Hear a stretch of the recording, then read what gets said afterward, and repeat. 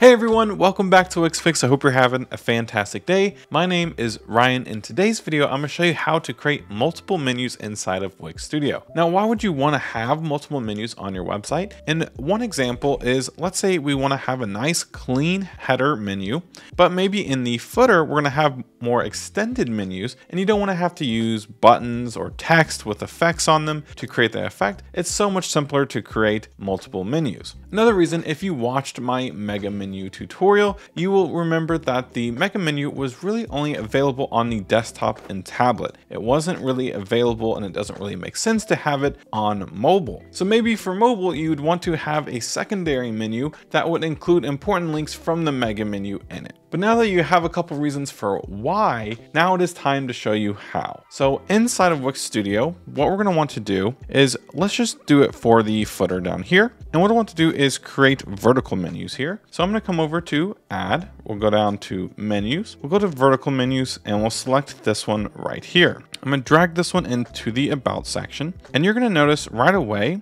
that the menu options are actually the same ones that we have from our header menu, but we don't want that to be the case. So what we're going to do is we're going to select on this menu element here. We're going to press manage menu, and you're going to notice that the menu that we have selected is the one that we have from the header.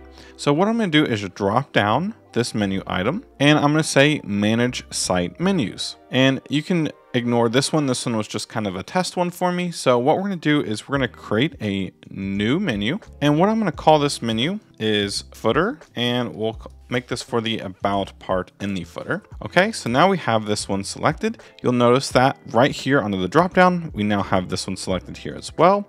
And now it's time to actually add the pages. So we're going to go down to add item, and we can add main pages, we can add links, and we can even add sub menu titles. Now for today's video, we're going to just choose main pages, and under the about section, we don't really need to link to the home. So I'm going to uncheck that one. I am going to go ahead and add things like our mission statement, our farmers, careers, our story, and I think that will go ahead and be it. And I'm going to go ahead and press apply. So right away, you're going to notice it basically changed which pages are shown here. And I'm going to go ahead and extend this out. Under the layout options, if we wanted it to be a centered menu, we could do that here as well. We can even do right aligned, but I'm going to go ahead and leave it as left aligned. And I'm going to go ahead and close out. So now we have this vertical menu here with our different menu items in here. And what I want to do is come over here to the design tab, and under text, I just want to make sure we change the font to whatever font we want. We can change the size, and we can even change the color of the text. Now, I am just going to choose a slightly lighter color than black. So we'll just choose a gray color there. We can even do it for the sub menu as well. And if we come over to here to selected, let's go ahead and set this to our middle gray as well. I don't typically like having the selected pages be a different color. So we're just going to go ahead and change that there. Perfect. And the last thing I'm going to do is come down to spacing, and I'm going to remove the text offset because I do want the text to be right up against the line here.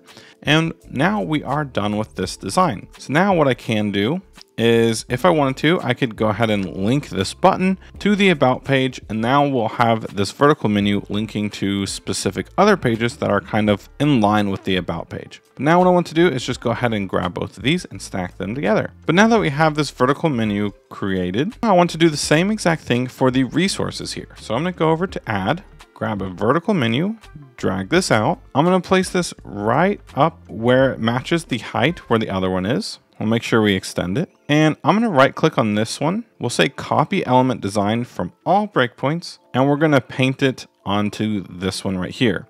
So you'll notice it copied the same design, so the same text and even the spacing that we have applied. Now the only thing that we need to do is create the other menu. So we're going to go to manage menu. We're going to press this drop down, manage site menus, add new menu, and I'm going to call this one footer, and we'll do resources. Perfect. Once we have that selected, we can close out, add main pages. We'll remove the home, but maybe for this one, we want nutritional facts, news, resources, blog, and FAQ. Once we're happy with that, we can press apply. And just like we did with this one over here, we stack them together. I'll grab these and we'll stack them together. And last but not least, let's say we want to create a little menu that has the privacy policy in terms of service or disclaimers. So I'm going to grab this horizontal menu. I'm going to copy it. I'm going to come down to this cell right here and I'm going to paste it in. Now I am going to press manage menu. Again, I'm going to manage site menu and I'm going to add a new menu. And I'm going to call this one footer policies, just like that. And for this menu, we're going to add main pages. Of course, we're going to remove the home page. And all I want to add is terms of service, privacy policy, and disclaimer. And we'll press apply. Perfect. And we're just going to move this one right over here to the left, or to the right, sorry. Perfect. So here we've created multiple menus on our website in just a matter of minutes, and we didn't have to create custom buttons or custom text elements to create these menus. We actually just used the regular menu element and we changed which menu was applied and we added pages to that specific menu. It's just as easy as that. But that's basically gonna wrap it up for today's video. If you all did enjoy, please consider giving this video a like and subscribe to the channel for more Wix and Wix Studio content coming out really soon. Thank you all again, and I will see you all on the next one.